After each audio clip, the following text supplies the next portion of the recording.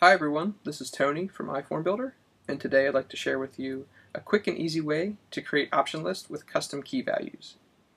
We'll need three things. First is our list of values that we want to display to the user, which are represented by this first column here, and they have the values A through Z. The second column, column B, will contain our key values that we want to store in the database when a user selects the corresponding answer. We also have a very simple text editor program to strip any formatting from Excel, and the option list manager window in iForm Builder. So as you can see, I've created a new option list with a name, new list with custom keys, and the first thing that I want to do is select all of the elements, or all of the rows in column B.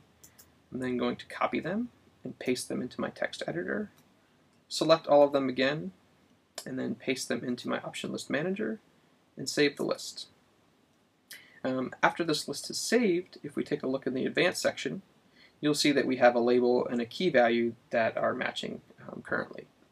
Now what we want to do is overwrite the label with our alpha characters over here. So we'll go back to the basic display, and I will select all of the rows from column A.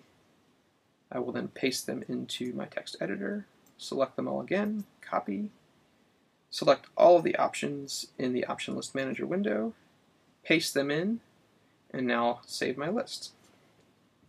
After the list has finished saving, we'll go into the advanced section, and we can see now that the labels have been replaced with the alpha characters while the key values remain what we had pasted in originally.